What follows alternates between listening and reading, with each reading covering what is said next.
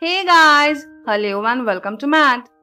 So in this video, I am going to make a chain brush using Infinite Painter app. If you regularly follow my channel, then you must know how I make brushes using this app. And even I always share the brush links with you. So those who have not yet been subscribed my channel, please do so for such videos. Okay, now let's take a monoline brush from calligraphy section and take a circle from the tool section. Make an ellipse and that's it.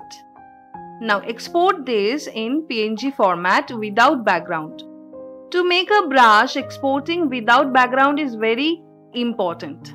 Okay, now I'm changing the mode of my screen recorder so that all the options are visible to you.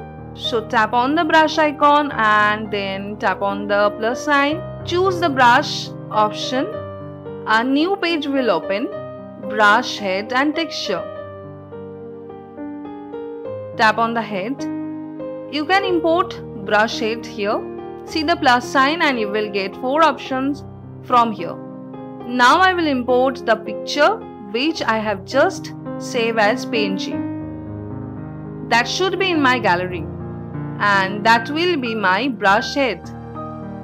I am changing the brush style from pencil to paintbrush.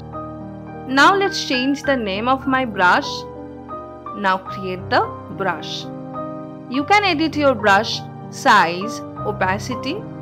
You can change the spacing, adjust the rotation, the flow.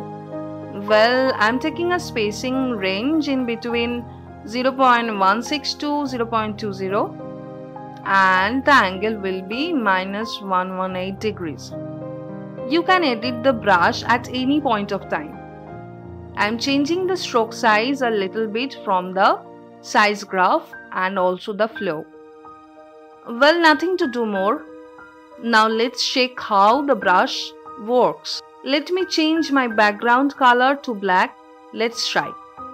I will attach the link in the description box from where you can download the brush.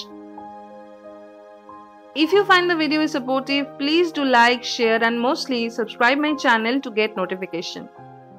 And please don't forget to comment about your experience on digital art. Thank you, stay healthy. See you in the next video.